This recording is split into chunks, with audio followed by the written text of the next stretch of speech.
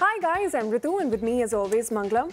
Mangalam, growing up, you had two kinds of eaters. There were people like you, the vegetarians, and there were people like me, the non-vegetarians. But what have you today? I mean, there's vegans, there's pescatarians. There's eggetarians, people who are vegetarian but eat only egg, make that exception. There's lacto-vegetarians, there's evo-vegetarians, or I don't even know the kind of tarians that exist now. It's just... A lot of them are actually annoying as well. But, to be very honest, I eat vegetarian food and the only egg I consume are in desserts. Well, I don't know what category that you fall into. Desertarian. But you know what? The fact of the matter is these evolving diet preferences, the health consciousness and rising awareness for climate change, all of this has given rise to a food revolution of sorts, and that is what we're going to discuss today on Mad About Markets. And you know what? These ingredients for success of this food revolution, you have the new protein options which are based on plants, which are microorganisms, fermentation and cultivated through animal cells. So these are the kinds of alternative protein products which aim to, one, mimic the look, the feel, and the nutritional profile of your regular animal-based meats and products. And that is what we're going to discuss today. The big question, how big is the market? How large is this alternate protein market? What pace is it growing at and how quickly will it get to the critical mass that we're talking about? Well, the world's consumers love animal-based proteins, so much so that in 2020, we ate nearly 574 million metric tons worth of meat, seafood, dairy and eggs. That's almost 75 kilograms per person. That's also the average weight of a human being on Earth. The total protein consumption was 587 million tons, of which 13 million metric tons was alternate proteins. This is just 2020. But a report by BCG says that this market for alternate proteins, which is the green part that you see here, could grow all the way from 13 million tons to close to 97 million metric tons by 2035. And that's just the base case scenario. The bulk of this, of course, will be plant-based meats at about 69 million metric tons. So that's a lot of plant-based meats that we're talking about. And the plant-based alternatives, actually, if you look at the overall space, the study also finds that the alternative protein forms only 2% of the total animal protein market. So that is the potential for growth, because by 2035, it is expected that they will make up almost 11% of the overall protein market. And that, again, like you said, was a base case scenario, right? In a faster technological innovation scenario where there's full regulatory support, it could speed up growth all the way to 22% in an optimistic scenario. So huge potential for growth from 2% all the way to 22%. On that note, let's bring in our experts on the show today. It's a packed house. We have Deepika Bhan, the President of Packaged Foods at Tata Consumer Products, Ashu Phake, the Vice President and Business Head of Frozen Foods at ITC, Varun Deshpande, who is the Managing Director at the Good Food Institute, are some of the people joining us. And that's not all. We also have Sandeep Singh, who is the co-founder of Blue Tribe Foods. Remember, this is the one that has Virat Kohli's investment in it. Shraddha Bhansali, the COO and co-founder at Evo Foods too, will join us here in the studio in just a bit. But let's go across to Varun first. Varun, what according to you is the size of the global alternate protein market, and what according to you again is the potential that it has in India itself?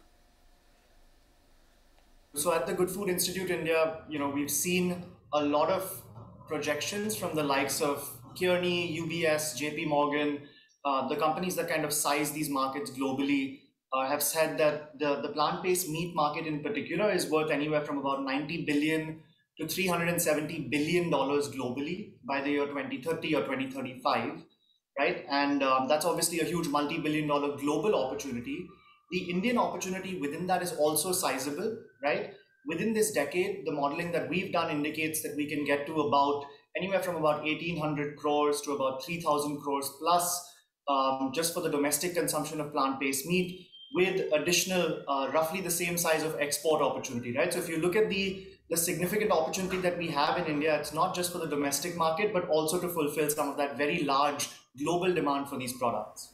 No, absolutely. And, various studies have various estimates. But Sandeep, let me come to you on that note, because, you've been one of the early players in the market.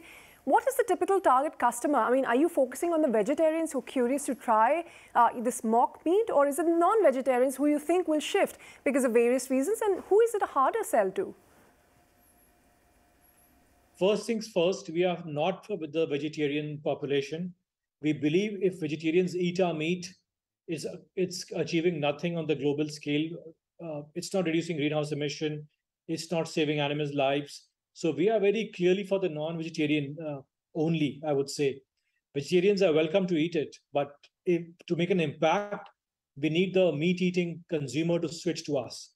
Now, of course, you rightly said that unlike the West, we don't eat meat like twice a day, like in the West. So we believe even if somebody's eating meat, say thrice a week, if he switches to Blue Try once a week, we have made a positive impact.